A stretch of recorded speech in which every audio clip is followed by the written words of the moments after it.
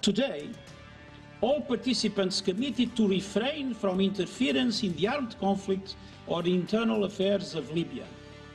Some progress, but no end to the civil war after a Sunday summit in Berlin. Hello, I'm Anand Naidu, and this is The Heat.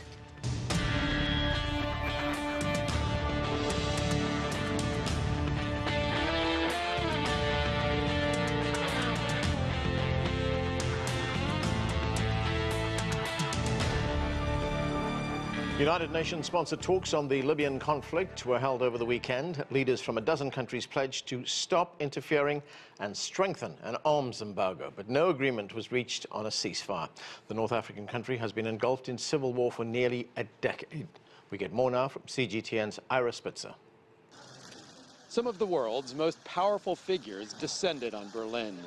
The goal, to push forward stalled peace talks among Libya's rival factions.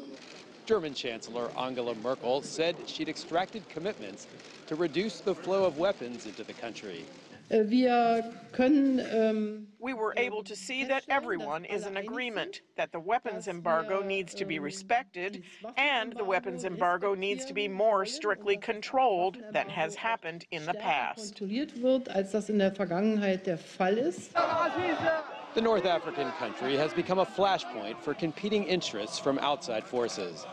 Turkey has supported the UN-backed government, which controls the capital Tripoli and little else. But Russia, the United Arab Emirates, and Egypt back rebels led by General Khalifa Haftar.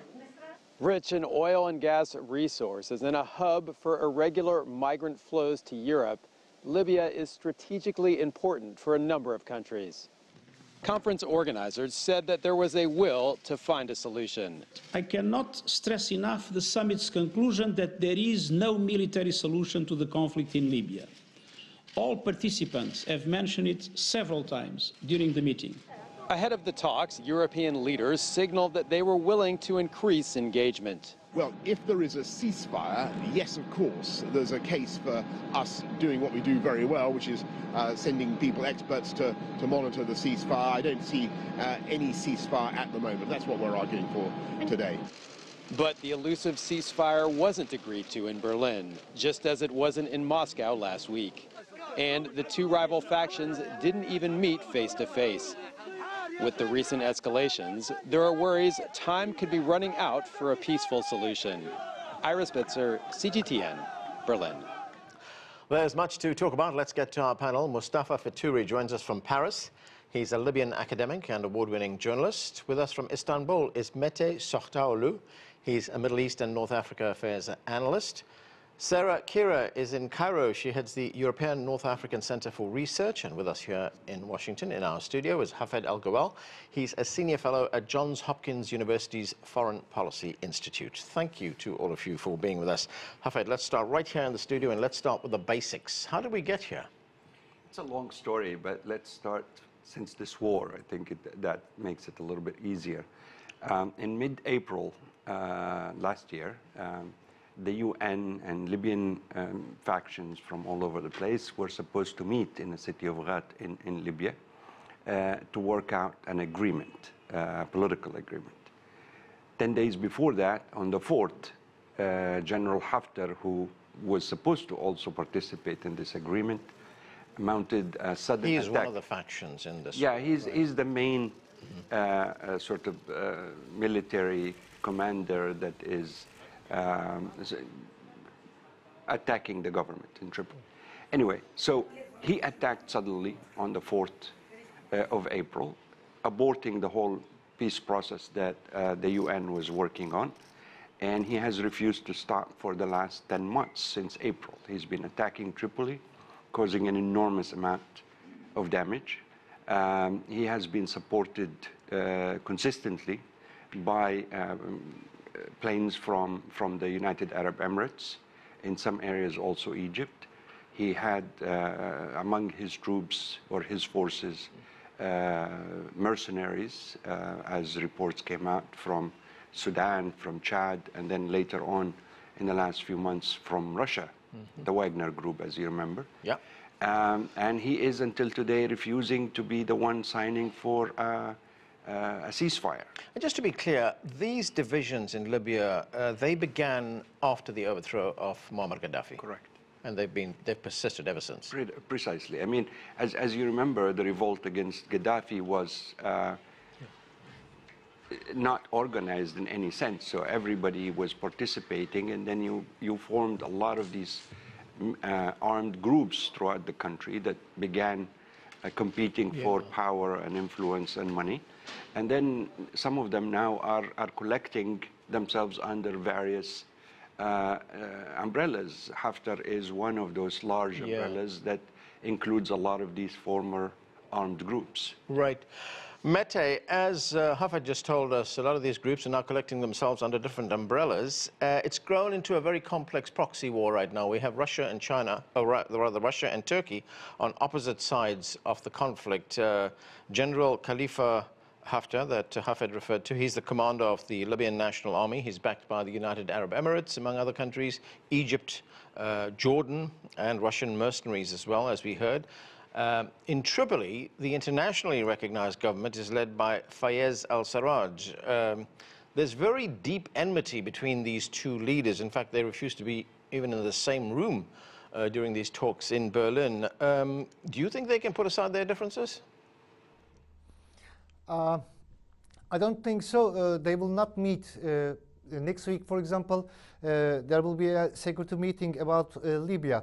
But one thing I should remember all of you, there was a health clinic in Berlin, but who is the doctors, Russia or Turkey? I think health clinic is in Berlin, but the doctors are Russia and Turkey, because Turkey's approach or Russia's approach is very different from the European countries. For example, you told that you were talking about the Muammar Gaddafi. I don't think so. Putin did not forget the killing of or toppling the Gaddafi by NATO. So I think Putin did not forget this issue. But their approach is very different. The Libyan issue is different because this is not the problem about Sarraj or Haftar. The main problem is European countries who is burning Libya, and they are extinguishing now the fire. They are burning the Libyan country, and now they are trying to sit a chair around the table, and now they are trying to extinguish the fire. Because of this, first of all, beside Haftar or El-Sarraj, the main problem is they want to solve their problems in the Mediterranean and also in Libya for each other. That's the main problem. Because in Libya, we saw too many groups arming by France and the other countries, Arabic Emirates, and fighters came from, as you said, from Sudan, Egypt, and the other countries. But Turkey's approach is very different. Because of this, Turkey wants to seal its maritime deal with the legitimate government. Okay, let me get the view of Mustafa on that. Mustafa, what we're hearing here is that at its core, the problem is, or are European countries? Well, more or less that's true, but before I go into a little bit of details into that question, answering that question, I would just point out that the government of national accord in Libya, which was in Tripoli, I'm sorry, which was imposed by the United Nations and the superpowers and the Libyans without actually consulting them, is also supported by Turkey, Qatar, and two very dangerous sets of armed groups, or terrorists, if you like. The first set is the local terrorists that are known to us Libyans inside the country, and the second set, what Mr. Erdogan is believed to be transferring into Libya from northern Syria, where he is in control. Okay, now for your question, the problem of Libya is as much European as it is a Libyan problem. And we have to remember that in 2011, the whole thing started in March 2011, when the United Nations, under pressure from the European countries, especially France at the time, passed Resolution 1973 in February 17th, March 17th, I'm sorry, authorizing all countries capable and willing to intervene in Libya under the pretext of protection of civilians. Okay. We got the country destroyed, Gaddafi killed, the hundreds of thousands of people displaced inside and abroad, and we ended up with this mess. Okay, Hafed, I will get you in a moment. I want to bring in Sara. Sara, of course, this started almost a decade ago when NATO overthrew the government of Muammar Gaddafi. Now, foreign leaders who were at this conference in Berlin saying that, or they pledged rather, not to interfere in internal Libyan affairs. What do you make of it? Of course, the conference in Berlin that took place 2 days ago is part of the Berlin process, or the peace negotiations that cannot bring two leaders of Libya in one room together, as mentioned. But it's still aiming at setting peace in Libya. The peace process is very essential for all the regional actors and international powers in Libya, because as your guests mentioned, and you mentioned, that Libya comes with a very important strategic importance to a lot of actors in the region. So let's just hope for the best and continue on the 3 points plan brought to the table by the UN Special Envoy, Mr. Ghassan Salama, which is based on ceasing fire, arms embargo, just like mentioned yesterday, and national accord between the Libyan counterparts. Yeah. The conflict is more ideological in my own point of view, between the eastern side of Libya and western side. When you say ideological, what does that mean? Well, there is the military part in eastern Libya led by General Khalifa Haftar, and then the western government, or the GNA in Tripoli, led by, let's say, a Muslim Brotherhood government, which is which we believe that doesn't believe so much in the state and having Libya unified once more. Go ahead, Hafed. I mean, this tired cliche of Muslim Brotherhood is just simply not true. The Muslim Brotherhood party in Libya, like it is in Tunisia or Morocco or even in Turkey, it's just one political party among many. Siraj and his government cannot logically or factually be labeled as Muslim Brotherhood at all. There are various people. But if you give me just a second, Anna, I want to frame this issue about Libya with a few anchors. One must remember that the person who aborted the peace process is Haftar. And this is not the first time he does that, and he had just did it again, or confirmed his disinterest in a political process last week in Moscow, when him and Siraj were there to sign a ceasefire agreement sponsored by Russia and Turkey. Siraj signed, or the GNA signed, and it's very hard to say Siraj. Siraj is not a dictator in the sense of Haftar, but the government, let's say, as a whole. They signed, he left Moscow without signing. Second issue, there has to be a very clear understanding and distinction between those who attack and those who defend. You cannot really reach a ceasefire between two parties. One of them is attacking the other. But wasn't this Berlin conference meant to get past those blame games? And it's not a blame, because, no, I'm talking about it as a practical issue of ceasefire.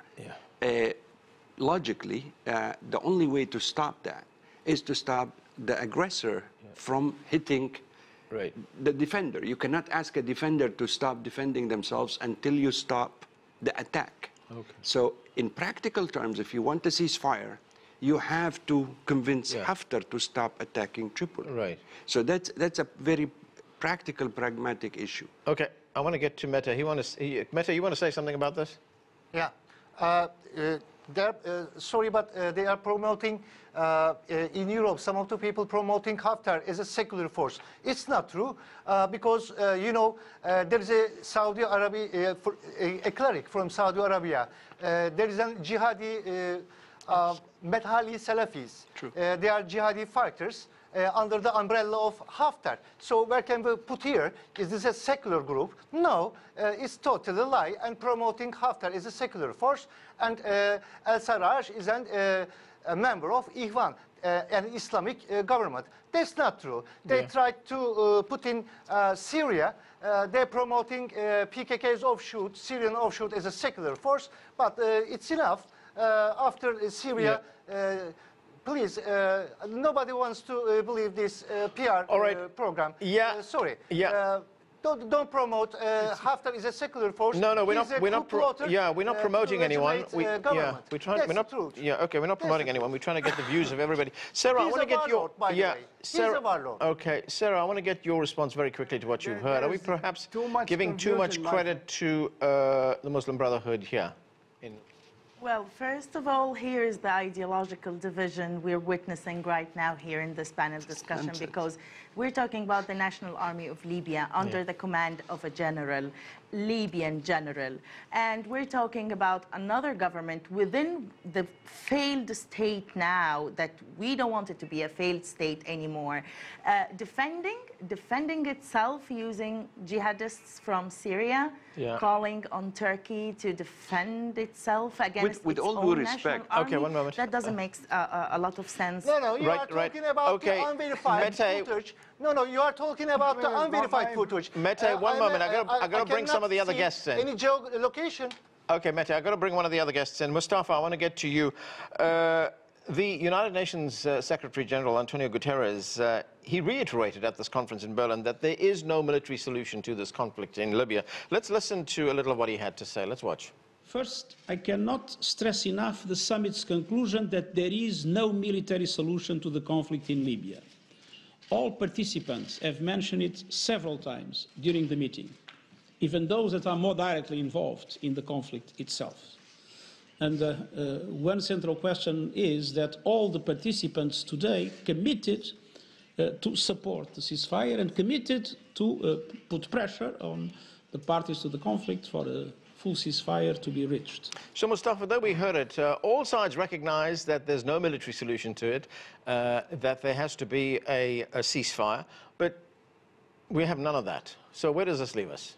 Well, if you ask me, is there a military solution or not for the crisis in Libya, I would say Mr. Guterres is free to say whatever he likes with all due respect, but I personally believe there is no other solution to the long-term solution to the conflict in Libya but the military solution. There is the political solution will never work in the way I know my country. I live most of my time in Libya. I know Libya very well, inside out, so I know what I'm talking about. I just have to go back a little bit to a couple of points. We have to remember when we discuss the Government of National Accord in Tripoli, GNA, that this is like a caretaker government was supposed to be serving for 1 year, transitional period of 1 year, to organize a couple of things like drafting the constitution and elections and then go away. But what we see now is something different. We are in the 4th year. The last segment I would like to add here, the last point, actually, we have to remember that most of the militias that are claiming to be under the umbrella of GNA in Tripoli, they totally refused the government in the beginning, the GNA government, and they did not let it come into Tripoli for entire 3 months. From December to March Mustafa, 2016. Okay, so Mustafa, I have to ask you this. You're saying that this can only be resolved on the battlefield. Are you saying that one side conquers the other side in a military war? What happens next? Do you expect that one faction that backs the government in Tripoli to just lay down arms? And wouldn't it be an occupation by one side over the other? Well, it's not an occupation. This is going to be a civil war. It is a civil war so far, and somebody, one side has to conquer the other. I'm not talking specifically about Haftar or the current two sides now, as it is, but it must be internal Libyan conflict, and unfortunately, it's very bad. But that's that's reality. Okay, Hafed, you want to say something? Well, there is a lot to say, but. First of all, I don't believe there is any ideological difference between the two sides of this. I don't think this is an ideological conflict. And the demands of both are very clearly. Do you believe this can be resolved by a fight to the finish? That's what Haftar and his supporters think. They haven't been able to do it over 10 months. Now it is almost impossible for them to enter Tripoli, given that Turkey is now openly involved in the Libya issue. And there has to be a difference between countries that have been supplying arms to Haftar over the last few months and even using their own planes to attack the capital, and between a very legitimate and open agreement between two governments like Turkey and Tripoli. But at the end of the day, I'm sorry to interrupt you. Well, Okay, Mr. Fetouri, I know you have a very specific position here in support of a party. I'm talking about facts. I'm not supporting either one. I'm not supporting anybody. But let me just say that there is a difference between a public agreement. It's not a legitimate government. It is a legitimate government. Mustafa, you have to hold on a minute. I will get to you. One moment. It is definitely a legitimate government if the entire international community recognizes it. No matter what you say. No, it does not have any national. And it came out of an agreement between Libyans and Skhirat. I mean, these are facts of history and facts on the ground. All right. Denying the legitimacy means that the United Nations and all including the United States, including Russia, including France, including everybody around the world, is supporting an illegitimate government, which doesn't make sense to me. Right. If it's recognized, it is legitimate. Okay. Let me get to Sara. I got to bring in Sara. One moment, Mustafa. I got to bring in Sara. Sara, this to you? I will get to you in a moment. Sara, how would the conference in Berlin talked about a ceasefire, and then these two sides getting together to discuss their differences. How would that work? I mean, if you have a ceasefire, you got to have some kind of enforcement mechanism. I mean, they did broach the subject of peacekeeping troops being sent to Libya. How would it work? Well, that was mentioned by the German Chancellor Angela Merkel. She mentioned that there would be a 5+5 committee consisting of 5 military officials from both sides to witness the truth. So if we're going to talk about constructive peace today in Libya, so without any interference or foreign interference or without discussing the legitimacy of the GNA government, even though it should have control on its borders and it should have legitimacy in those peace talks, because yesterday international and regional powers agreed that there would be truce in Libya and ceasefire and arms embargo. So this would take out of the equation the foreign powers, either Turkey or any other regional or superpower taking an active role in Libya, and it brings us back to peace. So if we're discussing peace, so we do have a constructive start. If we're discussing the legitimacy of the government, that's another issue. Right, Mete, Turkey's President Recep Tayyip Erdogan, he's threatened Commander Khalifa Haftar. Let's listen to part of what the Turkish leader had to say. We will not hesitate to teach a deserved lesson to coup leader Haftar if he continues his attacks on the country's legitimate administration and our brothers in Libya. So, Mete, that's very tough language there from the Turkish president. Why is Turkey so invested in this conflict in Libya? Because there were nearly 1 million Turkish origin Libyan citizens from the Ottoman era. Oh, so it's historical. But I should say to you, why are you laughing? It's true. Go ahead, go ahead. Do you know the first prime minister of the Libya is Turkish origin, Sadullah Köroğlu? But that I should continue. Mustafa, I will get to you, Mustafa. Ankara is not dreaming an Ottoman era map, and they are not dreaming an Ottoman era. Their country, Ankara, is defending their rights in the Mediterranean Sea. The European countries wants to bypass the rights of Turkey in the Mediterranean with ISMES project. So Ankara's approach is very different the other European countries. For example, I should remember one thing. For example, Libyan billions of Libyan money seized by European countries under the United Nations. So Haftar wants force and wants to use this money for himself. He wants power because once upon a time, in the solution process, the Minister of Defense Ministry offered to him. He regrets. He wants power and he wants to be #1 in Libya. But I should, of course, again, will repeat to you, Turkey's military presence is not combat forces. There is a lot of agreements in the titles, economics, financial, and military. Let me training police forces, military forces. But for now, so far, Turkey did not send combat forces. But if Haftar violates the ceasefire, Okay, Mete, I'm running out of time. I told you, have filming in Berlin, but the doctors is Russia and Turkey. I am running out of time, Mete. I want to go very quickly to Mustafa. I want to go very quickly to Mustafa to get Mustafa, your response to what you've heard, and please keep it short.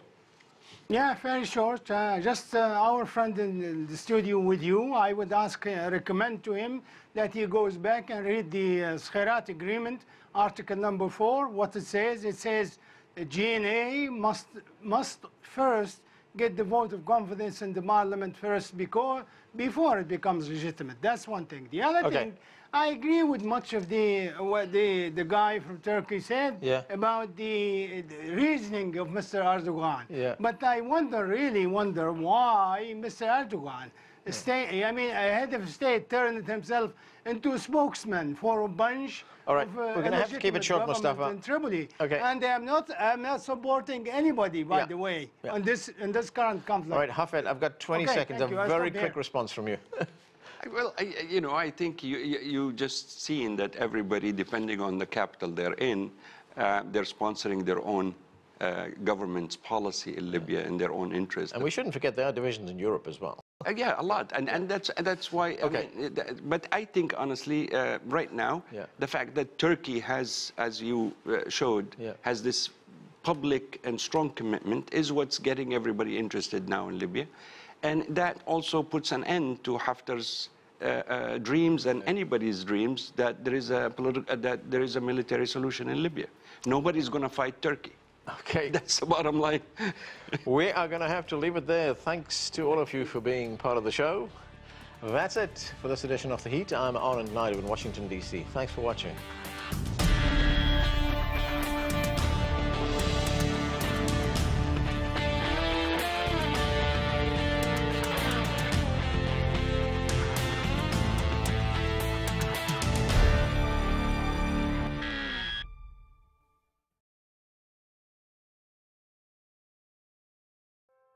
This is a show for people who love exploring, discovering, and experiencing life stories.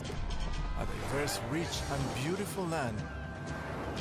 Latin America is not only about poverty, or crime, or riots.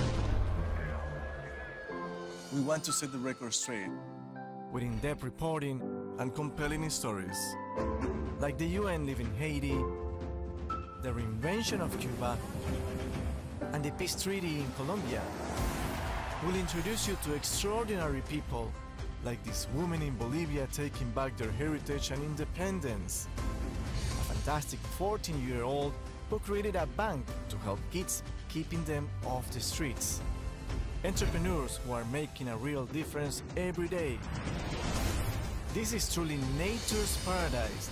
We'll take you to the biggest rainforest in the world, the driest desert, the Andes Mountains, the blue water of the Caribbean, the Galapagos Islands, Patagonia, Easter Island, fantastic places that are only in Latin America. Watch America's Now. You'll get a better understanding of our world, our current times, and our human spirit. America's Now, only on CGTN. The nature of business is to bring value. Business activities in Europe, Asia, and the US reach consumers globally. Trade, manufacturing, energy, high-tech, real estate, consumption. We give an expanded view on global business and how it covers, influences, or relates to the whole world. Global Business, only on CGTN.